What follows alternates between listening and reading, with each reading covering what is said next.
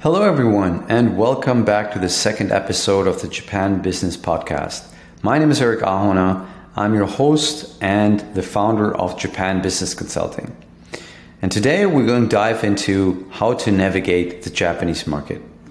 Now, I want to give you a quick overview of what we're going to talk about. So first of all, in the last episode, I gave you a bit of a backstory about myself, and I just want to touch on a brief introduction about who I am and why I am doing what I'm doing with Japan Business Consulting. Then we're going to dive into understanding the Japanese market in general, some facts and figures. And then we're going to talk about what the most common challenges are to enter the Japanese market. After that, we're going to talk about how to navigate Japanese business culture. As you might already know, Japan is a country that has quite a unique business culture, and knowing some facts about the culture will be always an advantage. And last but not least, we're going to talk about strategies for market entry. Okay, let's get started. So first of all, as you might already know if you listened to the first episode, I started my interest in Japanese culture mainly because of my pen pal back in the days that wrote me a letter in Japanese. In 1996 to 97, I spent one school year in Japan among Japanese students with minimal exposure to English, almost zero.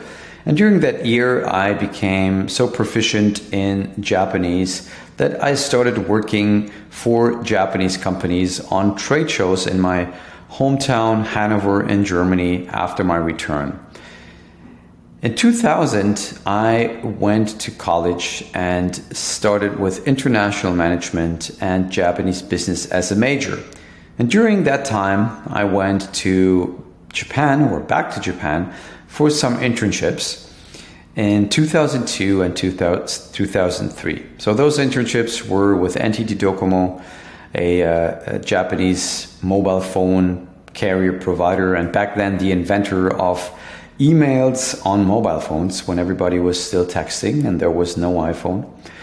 And basically Japan was at the forefront of mobile communication.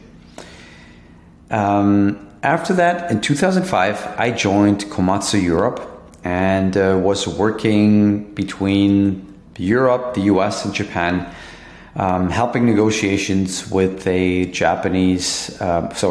US joint venture partner, and also helped with supply chain and cost reduction activities in Europe between European, US, and Japanese suppliers.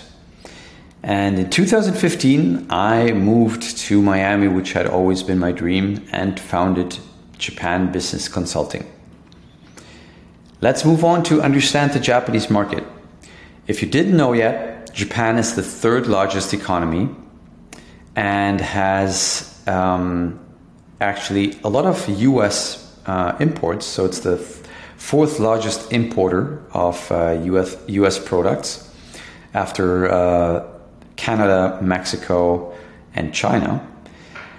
It has a economic stability which is not really known in other first world countries, and has an absence. So for example, even if there is some downturn in other economies, like for example the Lehman shock of 2008, 2009, Japan was still pretty stable. I still remember that my colleagues in Germany had to take short-time work, which meant they were staying at home, but I was working full-time in Japan. So the Japanese economy was doing relatively well. So the stability is quite unique.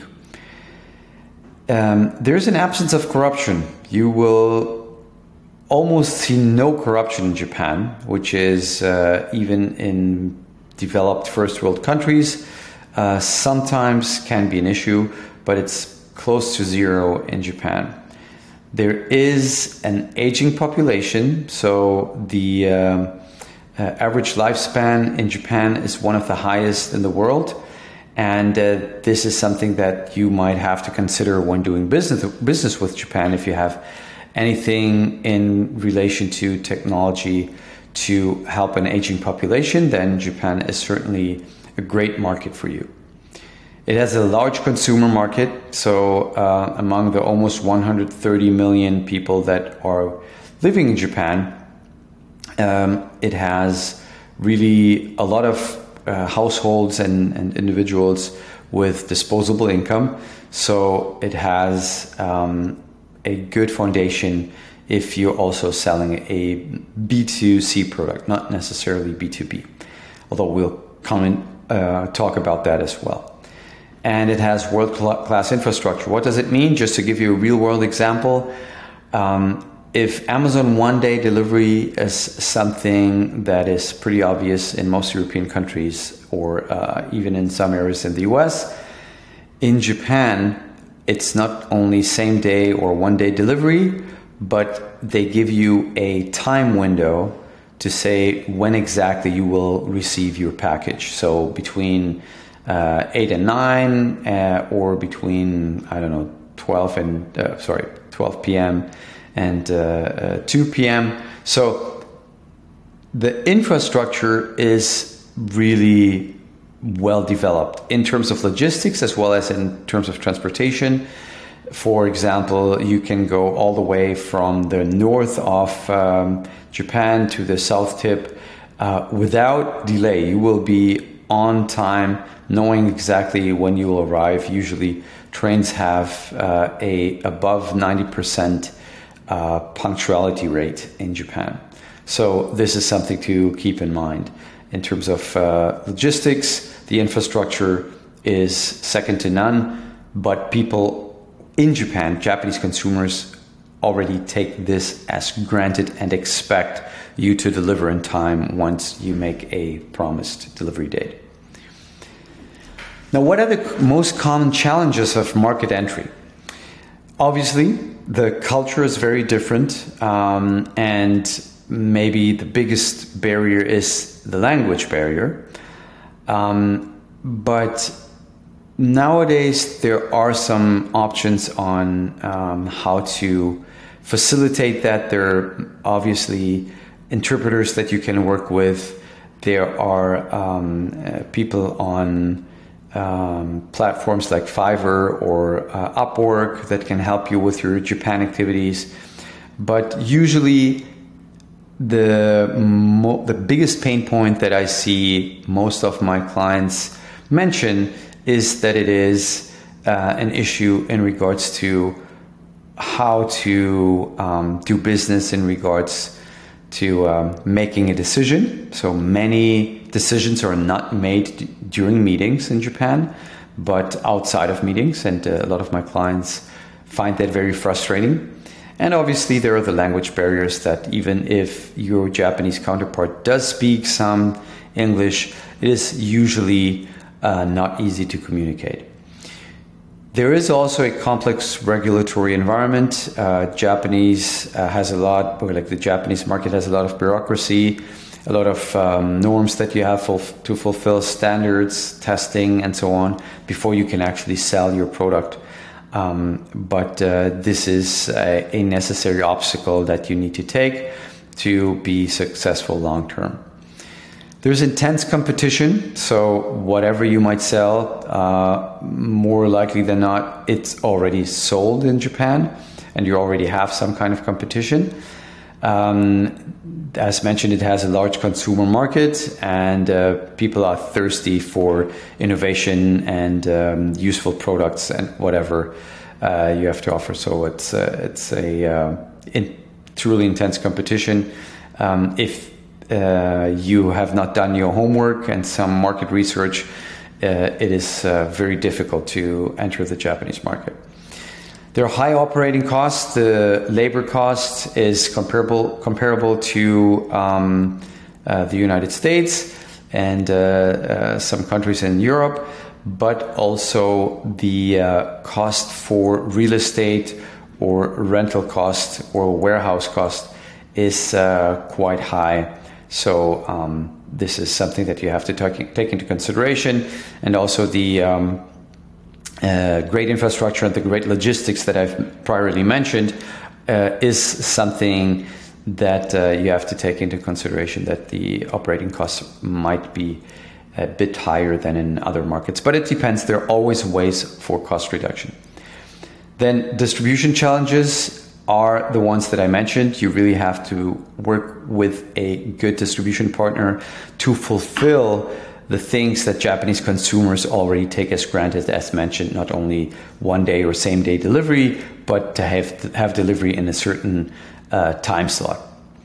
And then there are unique consumer preferences. You usually cannot just put a label on your product that is in Japanese and then sell it. Sometimes you need to customize or localize your product or its marketing and its branding, since Japan is a unique market and they value a lot if they see that a product has been adjusted for their needs or for their cultural differences or for their market specifically. Now let's move on to the last slide. Oh, sorry, not last. We still talk about Japanese business culture. So the emphasis when doing business in Japan is to have respect for your business partner and the hierarchy. So you always address the person that is highest in the hierarchy. And especially if you are part of the Japanese company, you usually don't talk a lot during a meeting, except you've been asked by the person higher in the hierarchy. And this is a form to show respect. So you only are talking if you're asked to talk.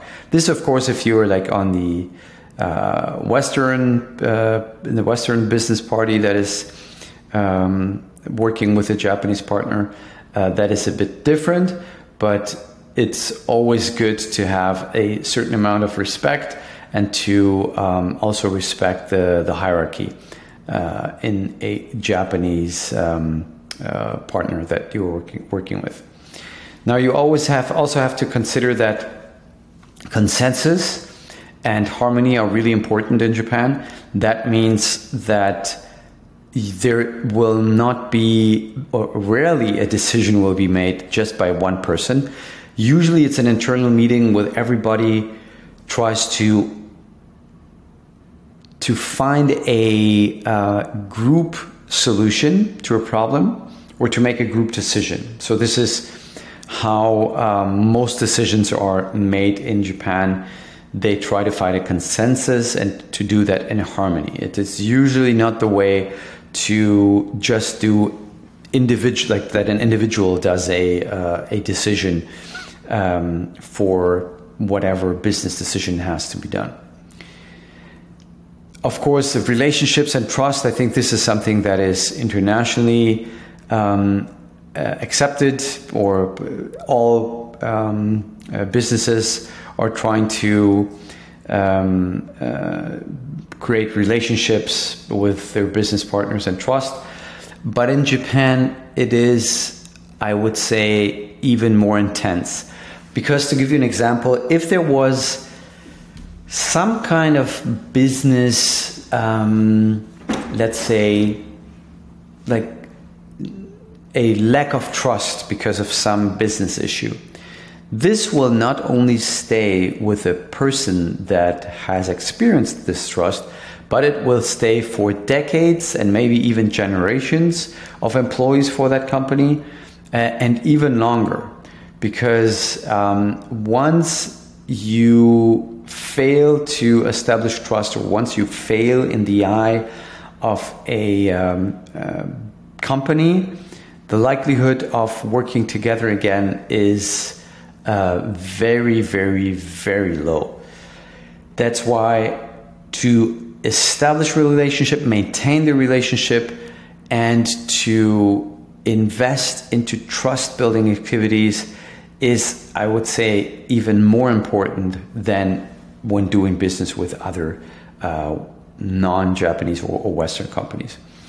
Communication and business etiquette is also something that you have to take into consideration. So in communication regards, Japanese communicate a lot non-verbally, and you might have to adjust to that a little bit in the beginning, because it's such a homogeneous culture, or such a homogeneous society or country, that sometimes talking too much is not, or talking is not seen as valuable as being silent and observing.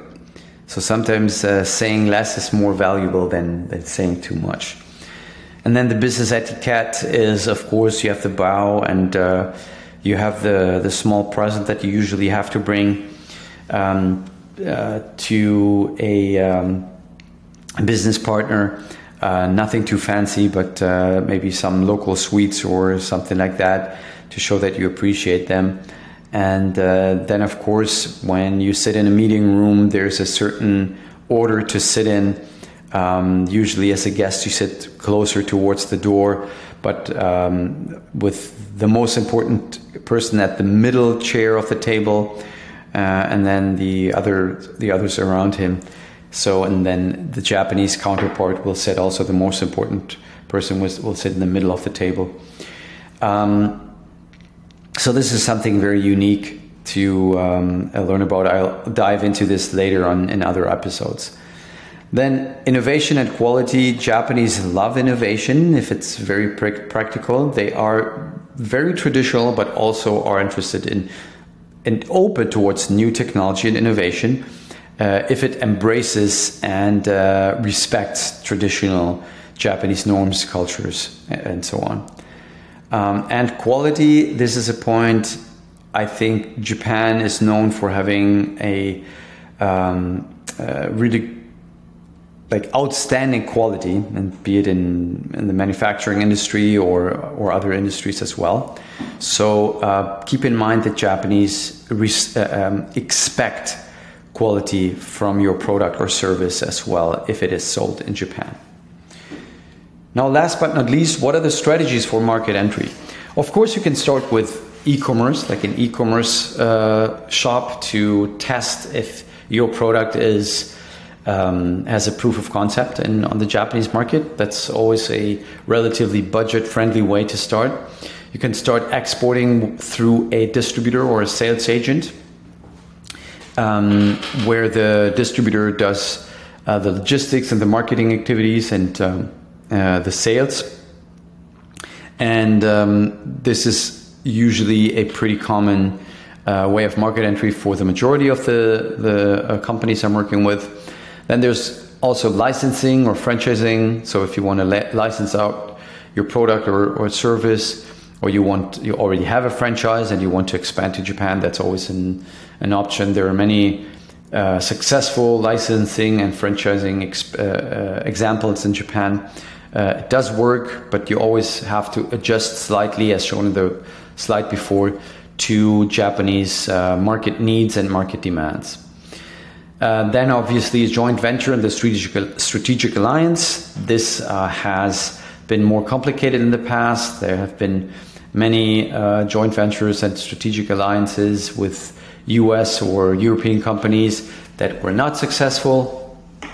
But like, for example, if you remember, Daimler Chrysler with Mitsubishi. They purchased Mitsubishi, but that didn't go well in Japan for them. But that is something that I will dive into on another episode. And of course, last but not least, you can also start a Japanese subsidiary, but this is something that obviously you need some experience with, and absolutely some guidance, some consultants you're working with, or working, for example, with the Japan External Trade Organization, in short JETRO, that also help you to find usually free of charge office space to start your Japanese subsidiary, or just to do some market research.